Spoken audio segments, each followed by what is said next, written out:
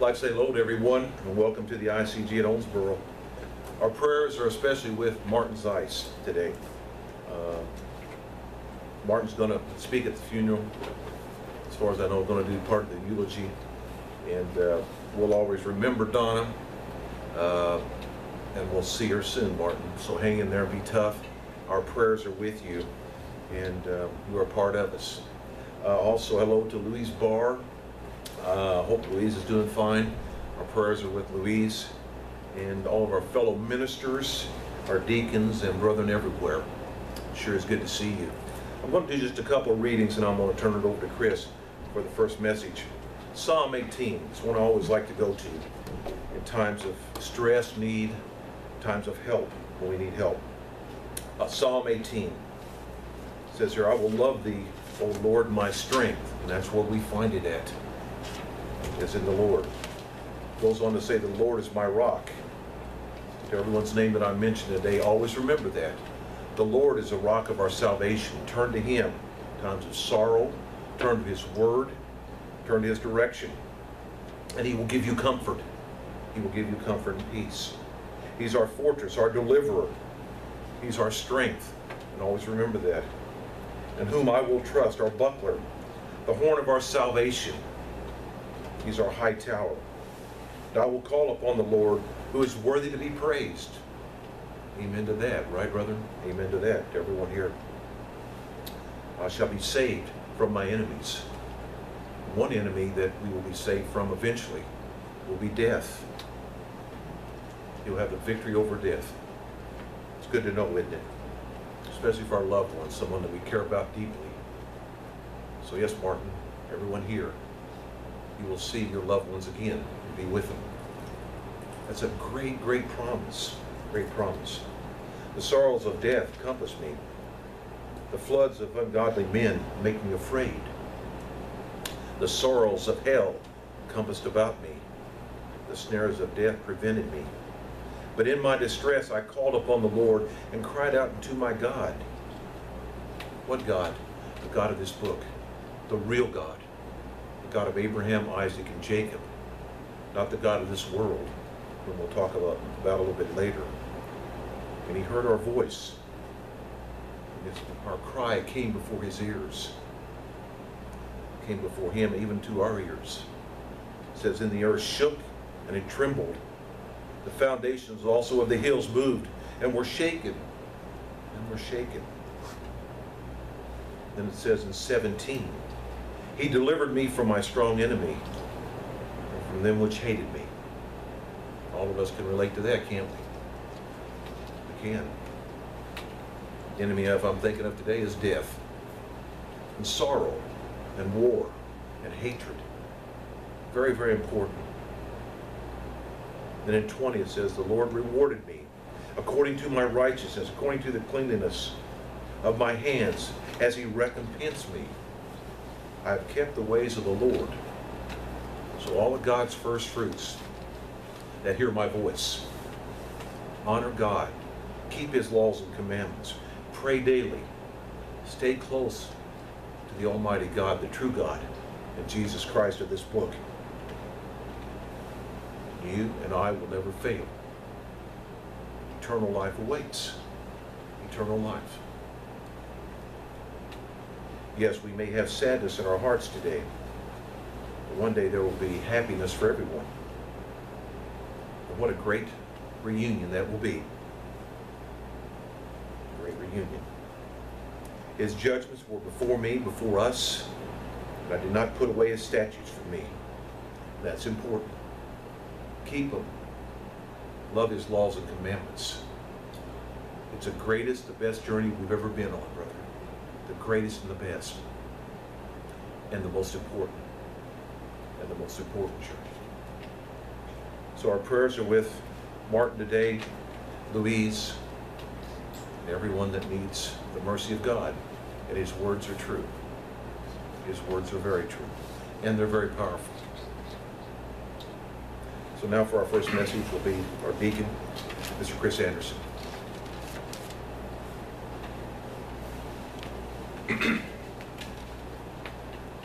Well, it's good to be together again. Good to be here on Film Day again. And the message I have today is titled, Why Christ Must Return. The world has always taught that He's going to return. They have many different theories. The Church of God, of course, we go by the truth in the Bible of how this will happen. But sometimes we lose focus on why He has to return. And that's what I want to speak of today. Because the people, they're actually tired of hearing it. Peter said there would be scoffers in the last day. And there is. People don't think He's coming. They've kind of give up on it. And there's one reason is there's not a lot of meat given to this doctrine. And when we as God's church, the first fruits, and we look upon the world, it's in a very chaotic state. We can see these things. When we turn the news on, we just don't see stuff as, oh, that's a news story, what are we going to do about it? We actually look at it and say, what are we going to do about it? But how is this fitting into Bible prophecy? How is this affecting the modern day nations of Israel? And is this coming a time when punishment is drawing closer for the sins? Now, there's several reasons why Jesus Christ has to return. And by no means, as the old cliche says, can we even scratch the surface today. But I want you to turn to Matthew 24, and we're going to begin at verse 4.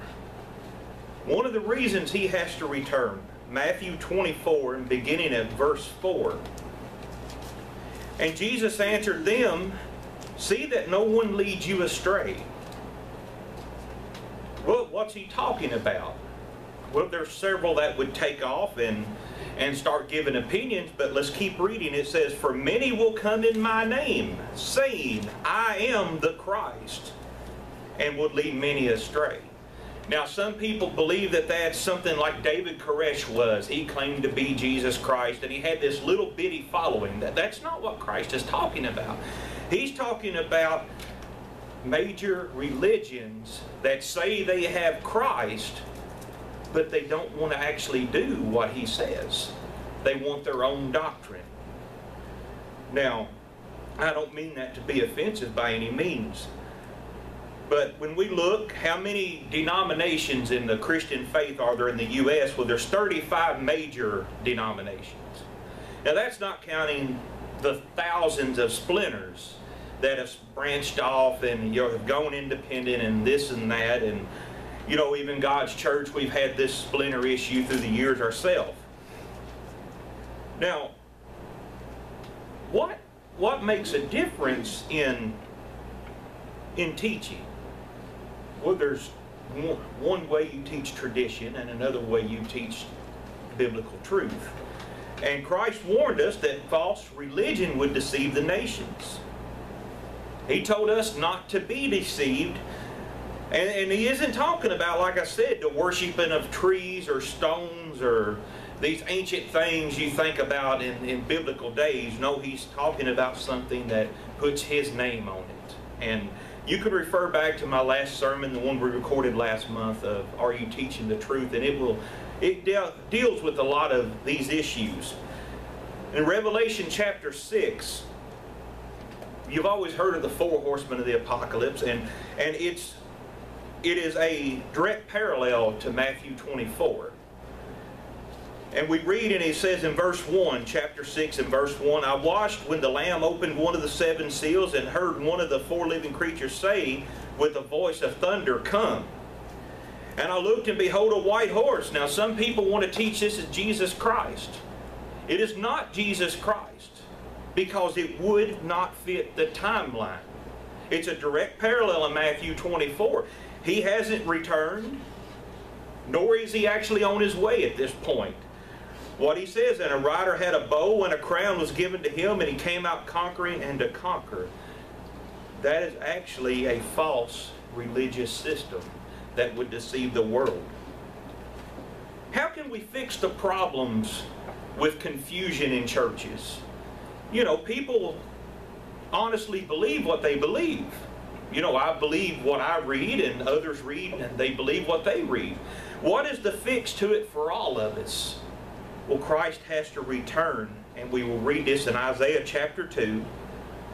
Many churches teach the Old Testament's irrelevant nowadays. That's completely false.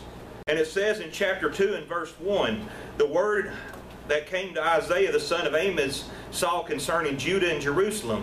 It shall come to pass in the latter days that the mountain of the house of the Lord shall be established as the highest of the mountains.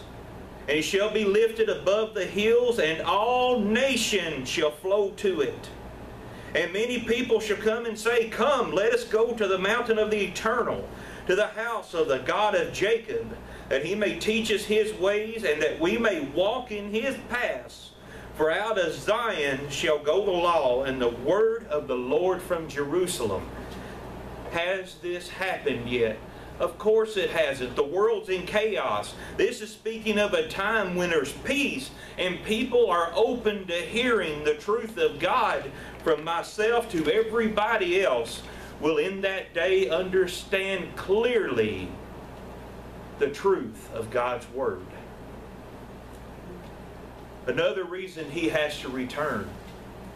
And this is a big one for so many, and we continue reading in Matthew 24 at verse 6. It says, You will hear of wars and rumors of wars. See that you are not alarmed, for this must take place, but the end is not yet. Nation will rise against nation, and kingdom against kingdom. And there will be famines and earthquakes in various places. The world has never known peace.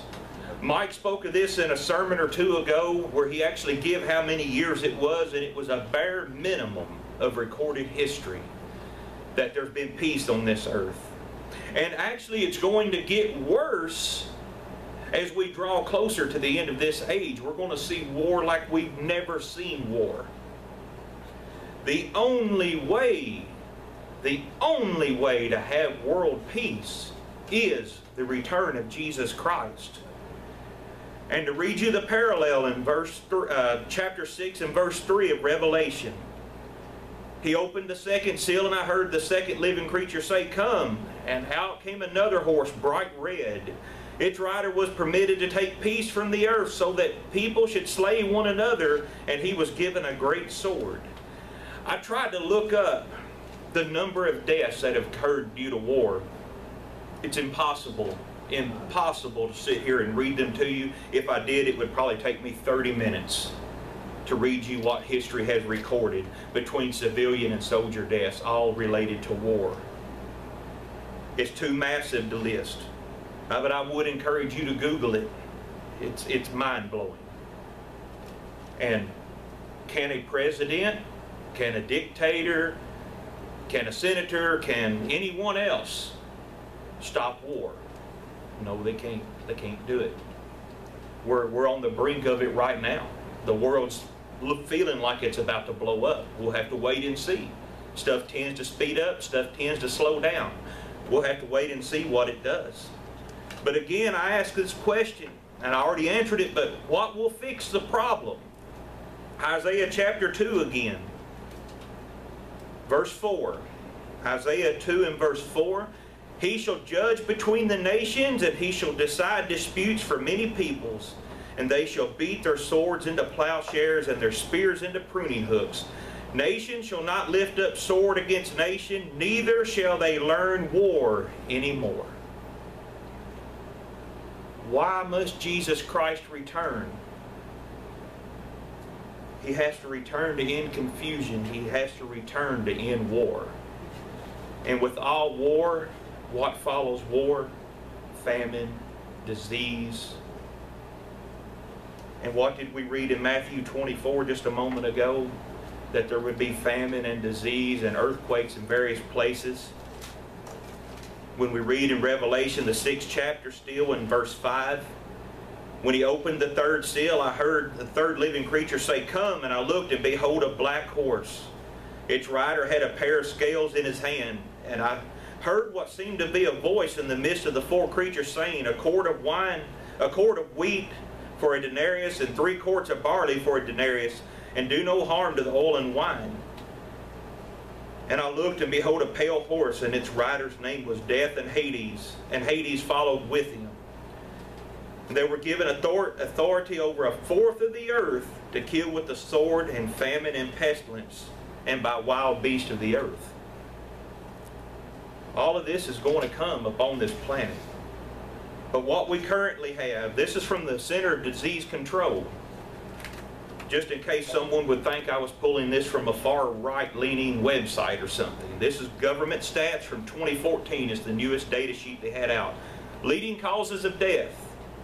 Heart disease was number 1. 614,348 people in the U.S. alone. Cancer came in at number 2, 591,699. The list goes on and on and on, to the hundreds, to the 40,000s on this list. There's only one fix to this, folks, and that's the return of Jesus Christ. He has to return to end all sickness, and He has to return to end death.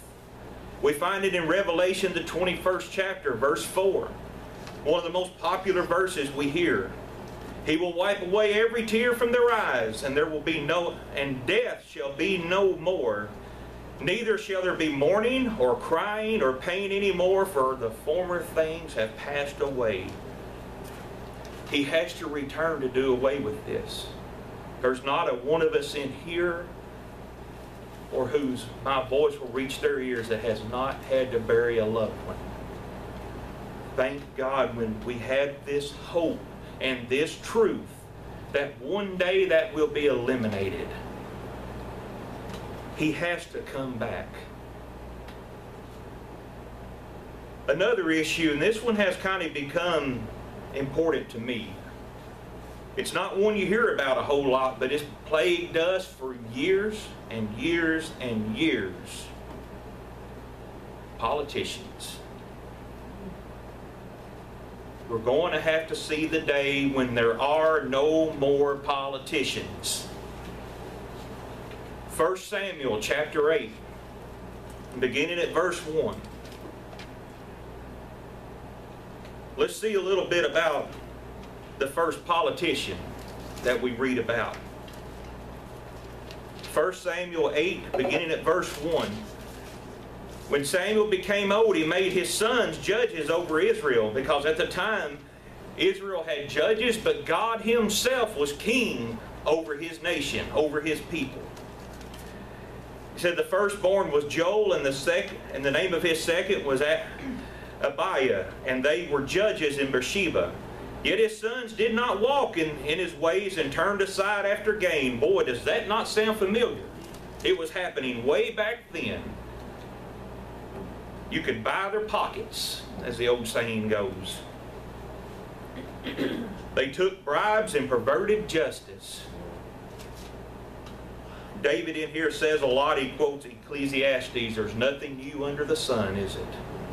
There's nothing new. Then all the elders gathered together and came to Samuel at Ramah and said to him, Behold, you are old, and your sons do not walk in your ways. So instead of getting rid of them, they decide they want a king. It says, appoint us a king to judge us like all the nations. They wanted to be like all of these Gentile nations around them and have this strong leader looking over them. And it displeased Samuel, and he said, give us a king. When they said, give us a king to judge us, and Samuel prayed to the Lord. And the Lord said to Samuel, and I want you to listen to this very closely, obey the voice of the people and all they say to you, for they have not rejected you, but they have rejected me from being king over them. Let's read that one more time. They, the people, have rejected me, God speaking, from being a king over them. According to all the deeds they have done from the day I brought them up out of Egypt, even to this day, forsaking me and serving other gods, so they are also doing to you. It's still seeking other gods, even knowing that some of them are blind to that truth. Such as this Easter that just passed, the celebration of fertility. What does little bunnies and eggs have to do with the resurrection of Jesus Christ? Absolutely nothing. Yet millions went out there and partook of it, and none of them asked why they do it. I challenge you to look it up and prove me wrong that that has anything to do with Jesus Christ. I believe you're going to find that it has a lot to do with a pagan goddess and fertility rites. People have always done this ever since He led them out of Egypt. He just said it. He says in verse 9, "Now then obey their voice. Only you shall solemnly warn them and show them the ways of the king who will reign over them." So Samuel told all of the words to the Eternal to the people who were asking for a king. And he said, "These will be the ways of the king who will reign over you. He will take your sons and appoint them to his chariots, to be his horsemen and to run before his chariots. He will appoint for himself commanders of thousands and commanders of 50, some to plow his ground and to reap his harvest and to make his implements of war and the equipment of his chariots. Your daughters shall be perfumers and cooks and bakers. He will take the best of your fields and vineyards and olive orchards and give them to his servants." Listen to this one. "He will take 1/10 of your grain of your vineyards." Well, we don't use that system anymore, but we sure do see it coming out of our checks, don't we? Every week, there it goes. For stuff we don't want to pay for. We don't care to do what's patriotic and, preserve our military and constitutional, government. But what they spend it on now, it's ridiculous. Absolutely ridiculous. It says he will in verse 17, will take 1/10 of your flocks, and listen to this, and you shall be his slaves. How true is that? How true is it? When this nation was formed, it was formed on freedom. The ability to own property. We don't own property anymore. If you don't believe me, don't pay your property taxes. Watch and see yourself get evicted. The government owns your land. You just have a deed that says you do. And it all started right here. We're reading where it started. It started all the way back in Samuel's days. And in verse 18, we just kind of went through this, didn't we? Listen to this. "And in that day you will cry out because of your king, whom you have chosen for yourselves, but the Lord will not answer you in that day." We just saw in my opinion, one of the worst administrations we've ever seen. And that ain't saying any of them's been righteous. I'm not saying that whatsoever. And it says in verse 19, "The people refused to obey the voice of Samuel, and they said, 'No, but there be a king over us, and that we may also be like the nations, and our king may judge us and go out before us and fight our battles.' And Samuel had heard all the words of the people, and he repeated to them again to the ears of the Lord. And the Lord said to Samuel, 'Obey their voice and make them a king.' So Samuel said to the men of Israel, 'Go every man into his own city.'" And without continuing reading, but we find that they chose Saul. Saul became their king, and how long did it take Saul to become corrupted? Not long. 1 Samuel chapter 15, verse 10. "The word of the Eternal came to Samuel, 'I regret that I have made Saul king, for he has turned his back from following me and has not performed my commandments.'" And folks, we've never had a leader that wanted to observe the commandments. We've never had one, ever, not since our founding. They have never wanted to observe God's Sabbath or keep His holy days. They would rather keep these pagan or origin holidays. People have always wanted to look to a man for salvation. God was king over Israel, and judges was appointed to handle the laws and such. You know, we who are baptized in God's church should not fall into this trap. Man cannot save this country or any other country on the planet. He can't do it, and a woman can't do it either. We cannot look to them for salvation. No politician, none of them, can save this country or any other. You know, it's good at times a politician can renew our patriotism. You know, a lot of people are feeling that right now. But patriotism does not equate to godliness. They're not the same thing. We all love this great land. We love it. We would love to see it great. We really would. But that does not equate to commandment keeping, to doing what Jesus Christ asked us to do. Following God's laws and His precepts show God our dedication. Not our dedication to a president or a senator or a representative or governor, or the list goes on. Christ has to return to save us from politicians and from ourselves. Our King, the one we're waiting for, the one the first fruits are supposed to be looking for, the kingdom we're supposed to be looking for. We read about in Revelation 19 and 16, speaking of Jesus Christ. On His robe and on His thigh He has a name written, King of Kings and Lord of Lords. That's our King. As much as there's things I like Donald Trump does, there's a whole lot of things I don't like that he does.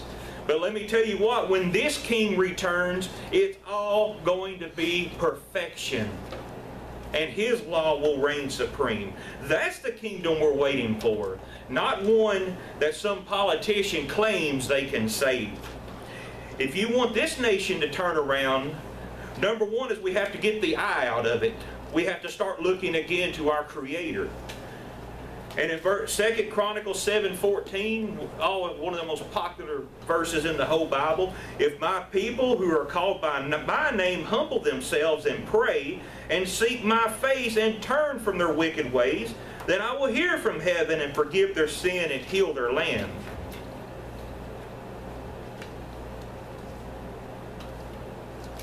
Celebrating paganism is not going to cut it. If you want to truly make this nation great again, we have to seek the true Creator God and observe His ways. Now I'll leave you with this thought. Can things be better? Is the kingdom of God better than what a man or a woman can create? Do you want to see the end of sickness? You know, I do. This past month we took Kristen down to Vanderbilt for her neurologist checkup for her migraines. And the room was full. And I looked and I saw all these little kids in there. All of them sitting there sick. One crying because his head was hurting so bad, and he was so little he didn't know what to do. He didn't know why he was hurting. I looked and I saw this one little one who had this deformity, but she was up playing with blocks just like all of the others. I want to see a day when those kids aren't hurting, when that little girl's completely normal, running in the fields free from all sickness. That's what I want to see. I want to see them make it to their teenage years. Some of them young ones I saw may not. I look for the day when the little children have a chance to grow up and they're not murdered before they come out of the womb. And I don't care who that ticks off. It's not a right. It's murder and it's a sin. Abortion is a sin. Not a right. That's the silliest thing that's ever been taught in this country. I mentioned a while ago to you the number one leading cause of death was heart disease. No, it's not. The newest stats on abortion from the Center of Disease Control was 2013. I told you the number of heart disease was 614,348. The number of legal abortions was 664,435. We killed more than died naturally. Why do I want to see Christ return? To end that. I desire a kingdom when I don't have to bury my loved ones anymore. I desire a kingdom when there is no more pain and no sickness, no death, no suffering. There's no more jealousy. There's no more corrupt politicians. There's no more liars. There's no one talking bad about somebody. There's no more war. There's no more deceit. And Satan, the devil, is gone and he's not running things anymore. Think of the world around us, folks. It's in terrible shape. Even if the economy rebounded and all of this, and you felt good about your country, and there's nothing wrong with that, but all of these troubles would still be here. You would still have abortion, you would still have corrupt politicians, and the world would still be suffering from starvation, from disease, from homelessness. No matter how good it could be economically, we have to desire and pray daily, as he told us in the model prayer, "Thy kingdom come." Why does he have to return? I just give you a few short reasons. He's our only hope for a better life. He is our only hope for security. He's our only hope for salvation. He is the only hope for every man, woman, and child. He is our only hope for peace, and He's our only hope for eternal life, and our only hope to grab our loved ones again and hug them by the neck and watch them learn the truth of God and be born into that family. That's the kingdom I want to go to. That's the kingdom I want to be a part of.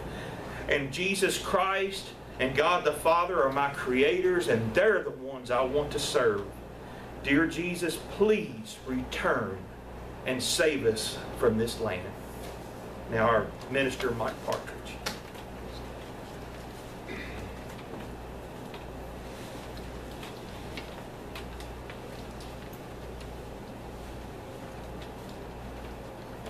Thank you, Chris. Wonderful job. Great words. Great words. Amen. Brethren, the habitats, the customs, and the beliefs of this world are contrary to the commandments and holy days found in this book. The servants of God down through the ages have cried out to nations and to people against their sins and their crimes against the Word of God. They've cried out to Him and begged that they would fight Him. They would change. Selfishness, vanity, lust, hate, and war permeates this little blue marble that we live on, this little blue planet. For right now, this is not God's world. It belongs to Satan. But there is a time coming when a new king, a new sheriff will arrive. Revelation 19. Revelation 19. I want to read you this. Revelation 19, verse 11. And I saw heaven open up, and him that sat on it was on a white horse. He was called Faithful and True. He judges and he makes war. His eyes were a flame of fire, and on his head were many crowns. And he was clothed with a vesture dipped in blood. And his name is called the Word of God. Jesus Christ is coming back soon. And to all the first fruits who have been called at this time, endure to the end and listen to these words. And this is for me also. It'd be 1 Thessalonians, okay? And I read this a lot. 1 Thessalonians 5. 1 Thessalonians 5. I'm just going to read a few of them. It starts off and it says, it tells us not to sleep if we have been called by God. It tells us to watch and be sober. And it tells us to comfort each other and to edify each other. Tells us to build each other up to God's first fruits, all that are in the church. It says, comfort the feeble-minded. It's something we should do. People that need our help. Help the weak. In 14, be patient towards all men. Do God's first fruits. Do not render evil for evil, but follow that which is good. It says, rejoice evermore, and this is important. Pray without ceasing. That's how you stay close to God. That's how you stay close. What's it say then? Everything give thanks. Everything give thanks. Quench not the spirit. When you come out of the waters of baptism and you come up and you receive God's Spirit, do these things. Pray, rejoice, and let it grow within you. It will overtake, it will permeate your whole body. Just like sin permeates this whole little blue marble that we live on, God's Spirit will help you fight this sin of the world. And you need Him. Can't do it alone. Cannot do it alone.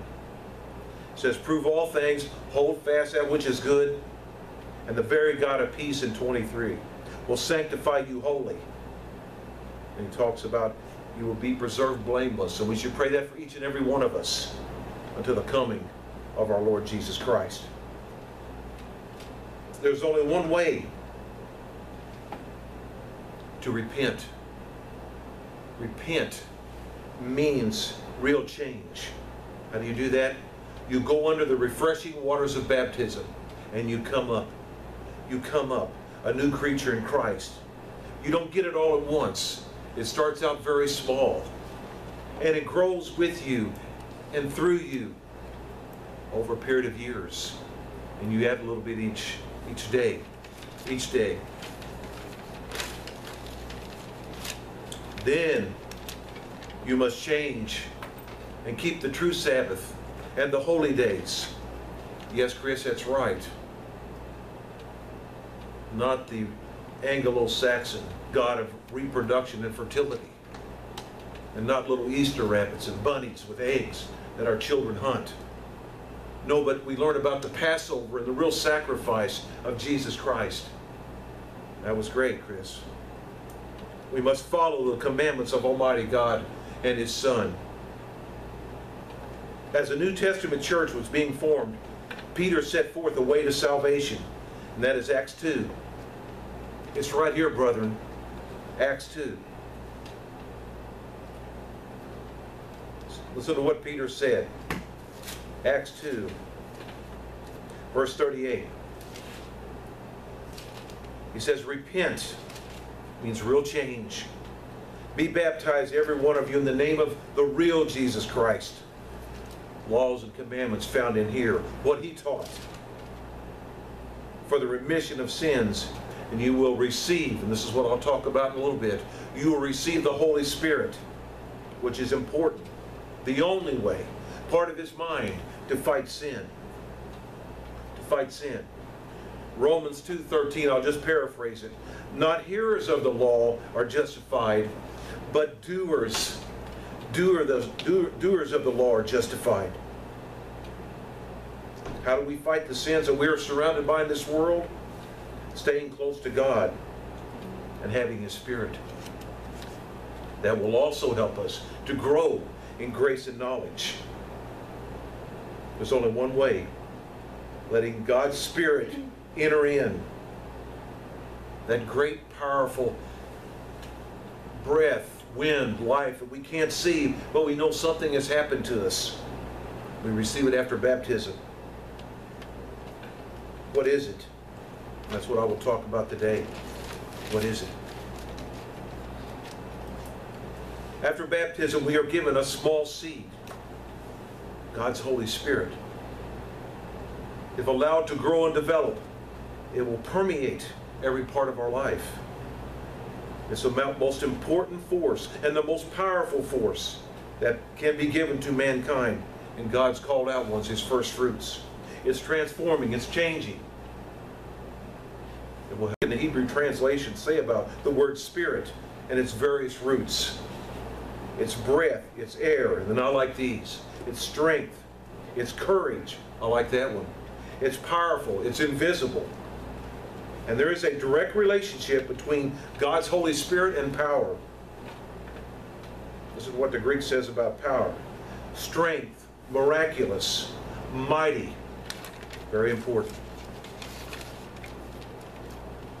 When you're first, a little side note here, when you are first called into God's church, you start out as a little babe in Christ.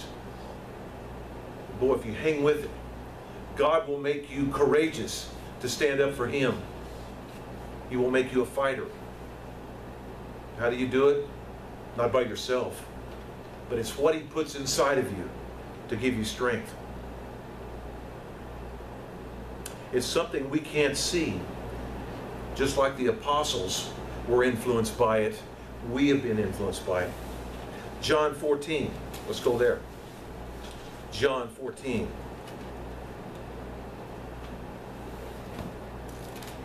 John 14. We'll start in verse 15. A little description here. Let's do a little lead up. If you ask anything in my name, I will do it. If you love me, keep my commandments. John 14, verse 16. And I will pray the Father, and He will give you a comforter, that it may abide with you forever. It's the Spirit of truth in 17, which the world cannot receive, because it sees Him not. Brethren, if you have questions, and you think that you're not being told the truth, and you hear my voice, God may be calling you. He may be calling. If He is calling, make that decision to go under the waters of baptism. And make that decision to deal with real change in your life and not go back to this world. I think that's something all of us in here had to deal with. I did. I had to deal with it. The world is an ugly place. It's an ugly place out there. Then He says, I will not leave you comfortless. I will come to you. And that's very important. Then in 26, it says, the Spirit, which is the Holy Ghost, or the Comforter, which is the Holy Spirit, whom the Father will send in my name, He shall teach you all things, and bring all things to your remembrance. And then He talks about this great peace. Where does that come from? Knowing what lies ahead. Eternal life. And like Chris was saying, knowing that one day all this, man's rule will no longer exist. The government of God will be here. And it says, let not your heart be troubled, neither let it be afraid.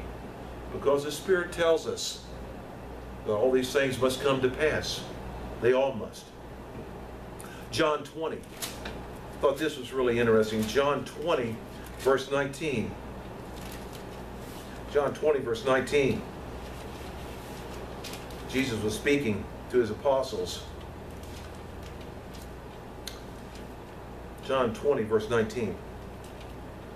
Then the same day at even, being the first day of the week, when the doors were shut, where the disciples were assembled for fear of the Jews, came Jesus, and He stood in the midst of them, and He said, peace be unto you. And when He had so said, He showed them His hands. The disciples were glad when they saw the Lord. They knew who He was, didn't they? Then said Jesus to them, peace be unto you, as my Father has sent me, even so I send you. Read on. And when He had said this, He breathed on them and said unto them, receive you the Holy Spirit. Isn't that interesting? He breathed on him. Remember what it says. Wind, breath, strength, courage. Something you can't see, but the apostles knew something happened to them. Something we can't see in this room today. But we know something has happened to us, and that's why we're here. Why aren't we at the little Baptist church down on 4th Avenue, brother? Because God had a different plan for us. A different plan. This power starts out as a small seed. A little small seed. And I like to compare it to a mustard seed. You can hold 100 of them in the palm of your hand. Like a mustard seed. It starts out small. But if it remains and it grows for the glory of God, it will provide shade for many, and grow into a beautiful tree, 8 and 10 foot tall. 8 and 10 foot. The tiniest of all seeds, but grown in beauty and great power, just like God's Holy Spirit. Just like God's Spirit. This Spirit will help us to deliver or develop not a shameful attitude, but one of strength and glory to God, and one not of fear. It'll help us to have strength, courage, and devotion, like no other devotion to anything else. A devotion to this Word, because your eyes are opened up and you see clearly. You see clearly through His Spirit. When talking about God's Spirit, we must read Acts 2, 1 through 4, and Romans 8, 2 through 18. So let's go to Acts 2. Kind of tell you what it is. Acts 2, on the day of Pentecost. Acts 2, 1 through 4. Listen to this. And when the day of Pentecost was fully come, they were in one accord in one place. And suddenly there came a sound from heaven as a rushing mighty wind. Remember the meaning of Spirit. And it filled the house where they were all sitting. And appeared unto them cloven tongues like of fire. And it sat upon each of them. And they were filled with the Holy Spirit. And began to speak with tongues, which is nothing more than languages. All these people that were there, the Medes, the Cretes, the Persians, they all heard these apostles speak in their own language, which is phenomenal.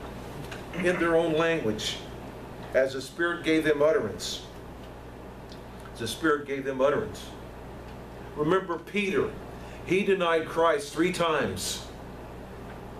3 times. But then his devotion and the Spirit that he was given overcame his past. Just like it's overcame us. Overcame his past.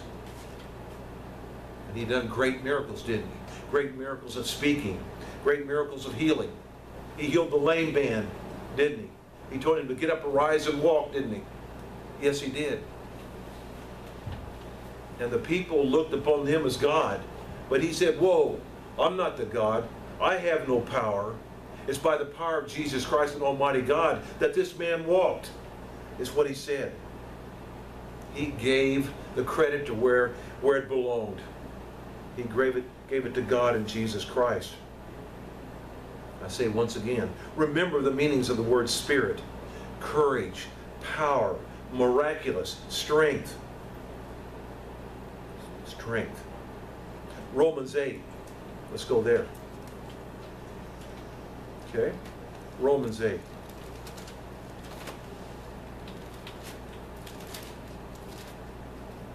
Says a lot.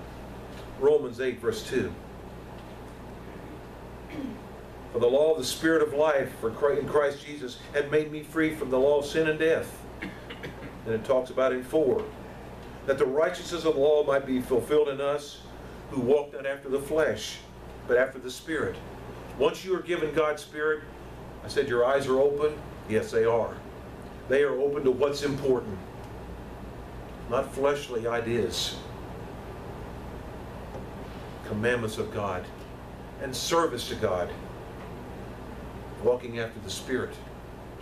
Creating good fruits of love and kindness and patience. Developing a godly attitude to be used in God's kingdom someday.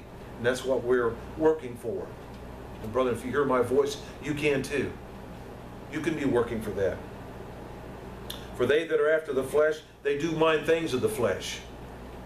God's Spirit will help you put on the brakes of fleshly desires and things. It will lead you in a different direction of what's really important. That a great Creator has called you to do His will. To do His will. Not the will of the world. Not the will of the world. But they that are after the Spirit, they do things of the Spirit. Carnally minded is death. To be carnally minded is death.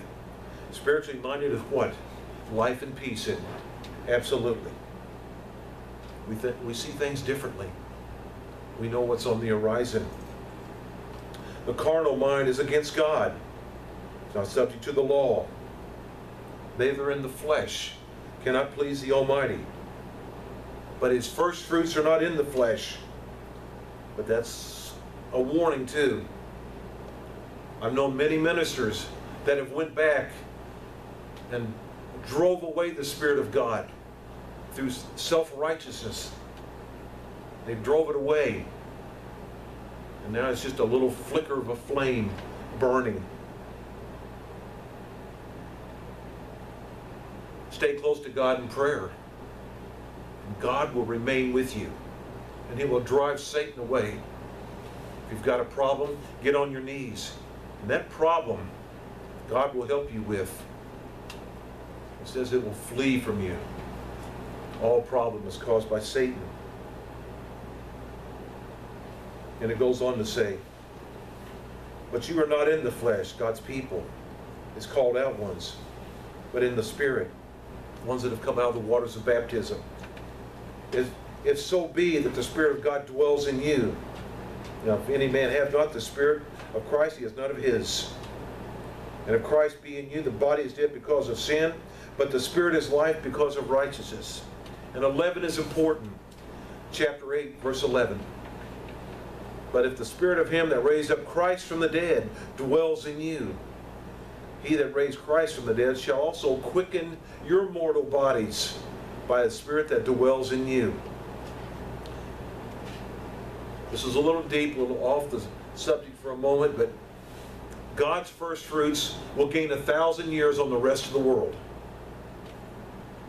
God's first fruits, his called out ones, will gain 1,000 years. Would you not want to see your loved ones 1,000 years sooner than you might otherwise? Absolutely. Repent, change, go into the waters of baptism, and receive the great power of Jesus Christ. Receive his Spirit, the help that will help you conquer. If you become devoted and committed, it will help you. Yes, the Spirit is power.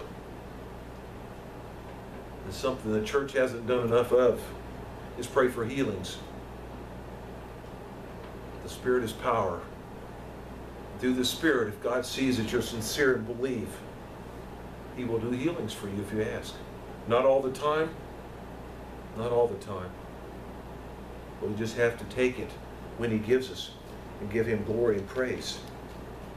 This unseen power is real. It will warn us. It will change us. It will help us to convince. It will edify us. It will strengthen. Just as I mentioned a minute ago, yes, it can even heal. The Holy Spirit is the presence of God's power working in the church and the ministry. In the ministry. Listen to the writings of Paul. Go with me to 1 Corinthians. 1 Corinthians. Okay. 1 Corinthians chapter 2. I read this a lot here, but I'm really stunned by it. I guess it really kind of, this is the category that I fit into. 1 Corinthians chapter 2, verse 1 through 5. I'm sorry, pick it up. Go over just one page. Chapter 1. Chapter 1. I love to read this. Chapter 1, verse 26. Chapter 1 of 1 Corinthians. Your calling, brethren, not many wise after the flesh, and not many mighty. Not many noble are called. But God has chosen the foolish things of the world to confound the wise. And he's chosen the weak things, brethren, the weak things to confound the things which are mighty. Why? No flesh should glory in his presence. In 29. But what's it say? Just like Peter and John, when they healed the lame man, they gave credit where it belonged. They gloried in the Lord. They gloried in him in 31. As it is written, he that glory, let him glory in the Lord. And that should be our life. That should be us. The Holy Spirit is a direct hotline to the throne of God. Got a problem? You are his children. You are his children. Pray to him. Ask Him to come through you and help you.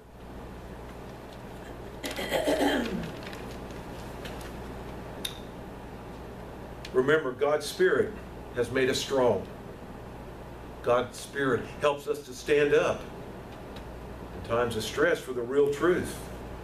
We were once babes in Christ. Now we are being fed with the meat of the Word. Now we can feed other people with the meat of the Word when we are called upon. How do we keep this strength, this spirit, this courage? James 4. Let's go there. James 4.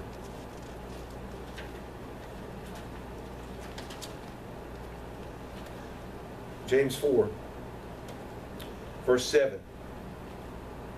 6 is interesting. It tells you what kind of heart God is looking for. God resists the proud, but gives grace unto the humble in 6. James 4. Submit yourselves, therefore, to God. Resist Satan, and he will flee from you. Draw near to God, and he will draw near to you. Draw near to God, brethren. If you hear my voice, draw near to God, and he will draw near to you. Cleanse your hands, you sinners. Purify your hearts. Be afflicted and mourn. Humble yourselves and tend. Humble yourselves in the sight of the Lord, and he shall lift you up. God knows our heart. He knows our heart and what we really stand for. And he will bring our works. He will bring our works into the open. If it be good or if it be bad. And it talks about in 12, there is one lawgiver who is able to save and to destroy. There's one lawgiver. That's who you want to fear. Because he can kill both the physical body and the soul of the spirit. He can kill everything till we will exist no more. So once you're called of God to become his first fruits, it's a lifetime agreement. It's forever. Because you now belong to him. Don't belong to yourself, brother. You belong to him. Draw near to God. He will draw near to you. Ephesians 6. I want to go back to this one. Ephesians 6. Okay? Ephesians 6. I'm not going to read it all because everyone knows who we battled. But I'll just pick up a few verses here. Ephesians 6:12. We wrestle not against flesh and blood, but against principalities, against powers, against the rulers of darkness, spiritual wickedness in high places. Yes, God is not yet, or Jesus Christ is not yet the God of this world, but he will be soon. Just like Chris was saying, he will be soon. He's coming back. You can read this book and it's easy to find. The ruler of this world now is Satan. Is Satan the devil? O Israel, O United States of America, why must you die? Because of lack of knowledge and direction and guidance. And not wanting real change. Not being told what to do. Not wanting to be told what to do. That's why. Who is behind the terrible stat about abortion and what Chris brought up to us? Terrible stat. Who else could be behind the murder of the unborn that don't even have a chance to fight or live? As God's first fruits, that is the one that tears your heart out the most. It's that one. The murder of the unborn. We have been given the greatest gift ever given, and you can be given the greatest gift ever given to mankind. God's Holy Spirit. Your eyes will be opened. You will see very clearly.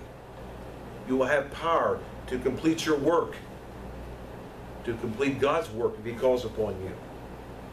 You will have power to develop the good fruits, the godly fruits of love and patience and kindness that the world does not have. But with him inside of you, you can. You can. Okay? We've read this many times. I'm just going to read the first of it. 1 Corinthians chapter 13. This is important.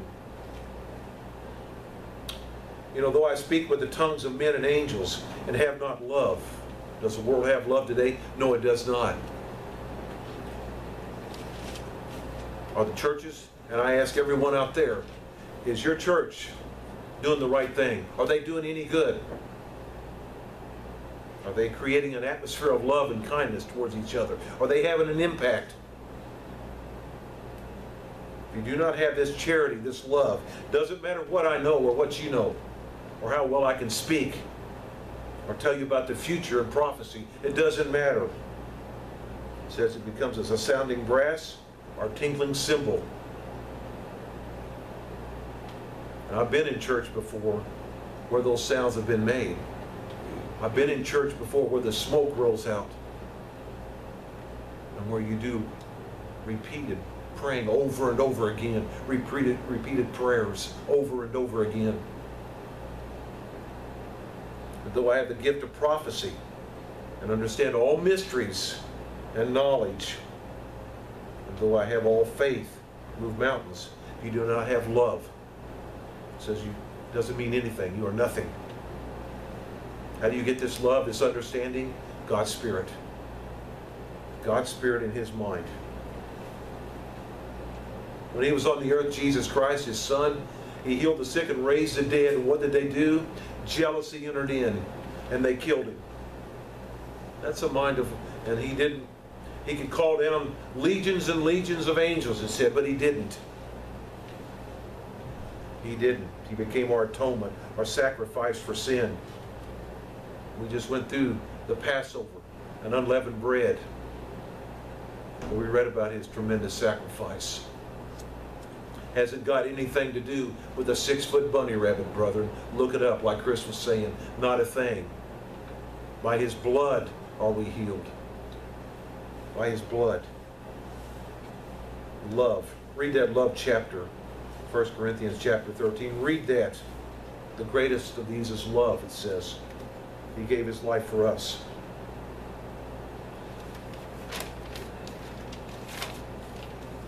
I'll close with this one. Close with this one.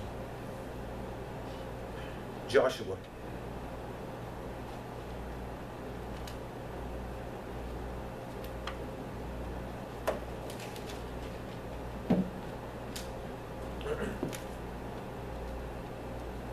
Joshua 1:9. Okay? Joshua 1:9. And he tells us, he commands us, be strong of good courage. Be not afraid. Do not be dismayed, for the Lord thy God is with you wherever you go. And once you receive His mind, you know that to be so absolutely true. Because things will happen in your life that are sometimes unexplainable. Either saving your life, getting you some work or a job, or working out a terrible problem in your life. You'll know that God is with you. He will always do His part, and we must do ours. Grow in the Spirit and become mature. Get prepared for the latter days, brother. They are upon us. They are upon us. Repent. Deal with real change in your life and receive God's Holy Spirit. That will help you overcome. I beg of you all to hear God's true word. Hear God's true word. God bless you all till we meet again.